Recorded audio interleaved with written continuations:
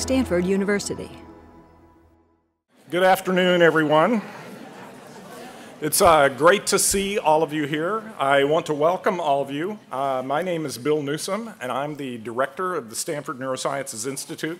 And it's just my privilege to be here this afternoon. This is a big day in the life of the Institute. It's the culmination of a lot of work by a lot of people, actually for a lot of years, believe it or not. So I'm pleased to welcome this audience to the Inaugural Symposium, and also those of you in the Clark Center who are watching and participating by live video feed. Welcome to the symposium. So as we meet here for this symposium this afternoon, the field of neuroscience is undergoing a sea change that will fundamentally alter how we study the brain, how we think about our own brains, and how we train our students, the neuroscientists of the future.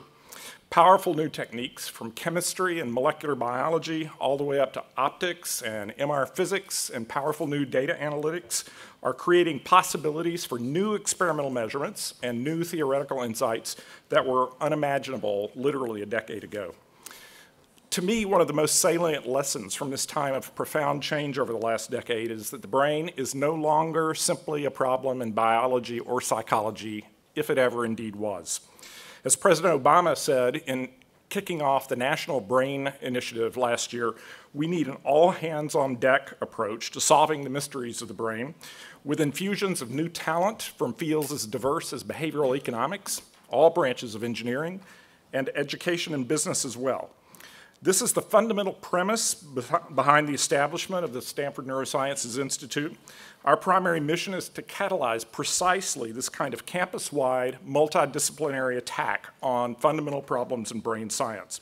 And Stanford, of course, is exactly the place where this should happen. Our base of excellence in all of the relevant disciplines, combined with our compact campus where ideas and people flow freely between departments and schools and groups, create an ideal environment for the new neuroscience to take root and flourish in the decades ahead of us. The Neurosciences Institute began the process of community building and idea generation last fall, actually, with our succession, our series of small faculty discussions and dinners. We've continued the process with our Big Ideas in Neuroscience program this spring and summer. And the Big Ideas teams are now poised to spring into action with bold new research efforts in the coming months. And the best, of course, is certainly yet to come. We will work with our colleagues everywhere on campus, in the basic sciences, in the engineering sciences, the professional schools, the clinical neuroscience departments, and of course the vital CNC program directed by Carl Deisroth and Mark Schnitzer. We'll work with all of these colleagues to make Stanford the epicenter for the coming revolution in neuroscience. A new interdisciplinary research facility is being planned, and we're currently in the quiet phase of fundraising for that facility. It will house 20 PIs and their research groups, but more importantly than that, it will become a hub for this entire campus-wide network, benefiting the entire community, not just the labs that are housed in that particular building. This new multidisciplinary neuroscience is reflected in the agenda for this symposium.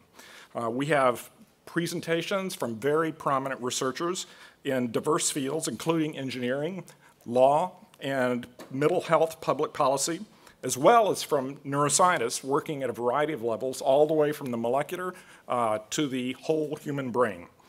We're very grateful to this very distinguished group of speakers, both external guests and our internal speakers as well, who have agreed to participate. I personally have been anticipating the symposium for many months, and I think it will be an intellectual feast over the next 24 hours. So with that, I'm going to get off of the stage, and I'm going to get on to the meat of the symposium, and I'm first going to introduce Dr. Anna Arvin. Anna Arvin is the Lucille Salter Packard Professor of Pediatrics and microbiology and immunology at Stanford. She is a virologist who is renowned for her work on molecular pathogenesis of medically important herpes viruses. She has many scientific accolades, as you can read in your brochures, but most important for today's symposium, Anne is the Vice Provost and Dean of Research here at Stanford. And in this role, Anne is in charge of all of Stanford's independent laboratories, including the Stanford Neurosciences Institute, which also happens to mean she's my direct boss. And she's a good one. Anne has played a critical role in the formation of SNI, and she is one of our strongest and most enthusiastic advocates at the university level. So please join me in welcoming Anna Arvin.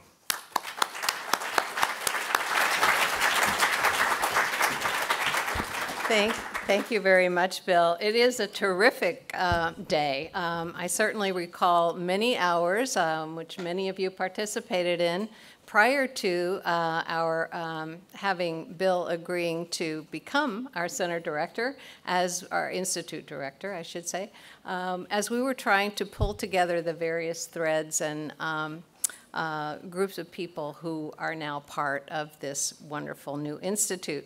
So Bill asked me to give you a little bit of the university perspective on these interdisciplinary institutes, of which now our Neuroscience Institute is the 18th of these university-wide programs that interestingly, you may not know, have a very long history at Stanford.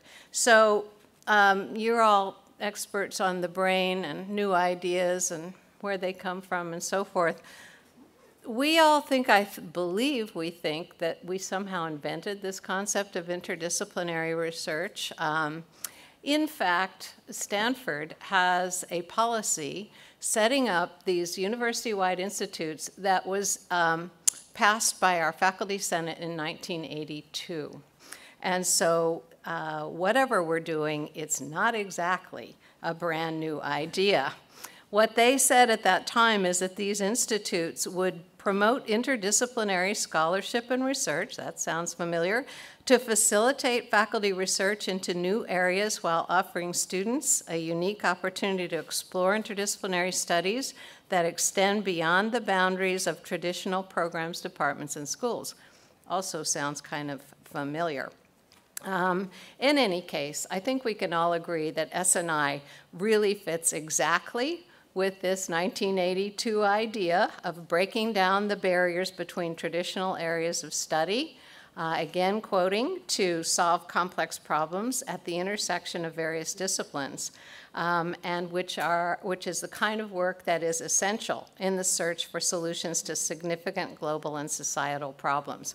That is what we are expecting all of you to do in this exciting work that lies ahead for SNI. We already see how SNI is going to accomplish this through the Big Ideas projects that were just announced.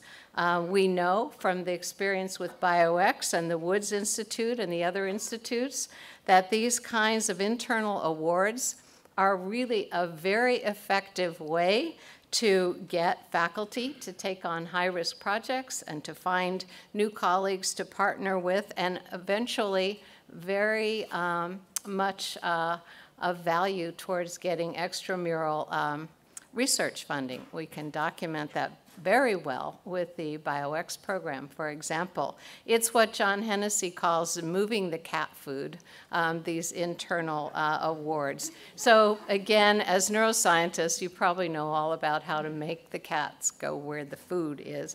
In any case, so the other thing we also see from these pilot projects already is that this institute is going to leverage another major benefit and advantage that we literally inherited beyond this concept of interdisciplinary institutes, and that is the fact that we have 7 schools on one campus.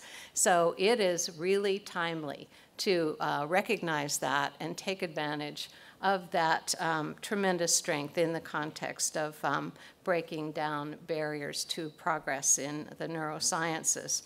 So we have today's symposium as a perfect example of the kind of formal activities where that'll happen. We know that the Institute, through your participation and your involving your trainees, will have many other kinds of ways to facilitate these interactions more informally. Bill always promotes the idea of a pub, where that's a good way to make that happen, and so we'll see how we can build that into the new building, but in the meanwhile, maybe some other venues for that kind of interaction will be identified. So finally, let's just mention the building. This new building, which I think you probably all know, is going to go sort of across from where the Clark Center is, where the energy facility is. That's going to be dismantled, and we will have a beautiful new building. And for those of you who've been helping out with some of the discussions with the architect, it's really going to be stunning. I think also is, though, again, an evidence of how Stanford has been able to move forward with interdisciplinary research. This is kind of a newer concept. It wasn't something they started doing in 1982, and that is to build buildings like the Clark Center, where we have faculty and students from different schools and departments up and down the corridors.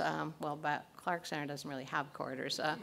Up and down the outside walkways to encounter each other in their daily work. And so this new building is going to go forward in that model and continue that, what is now going to be, I guess, a new tradition for Stanford.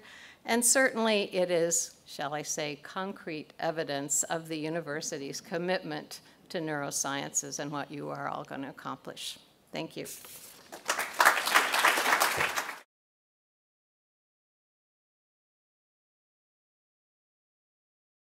For more, please visit us at stanford.edu.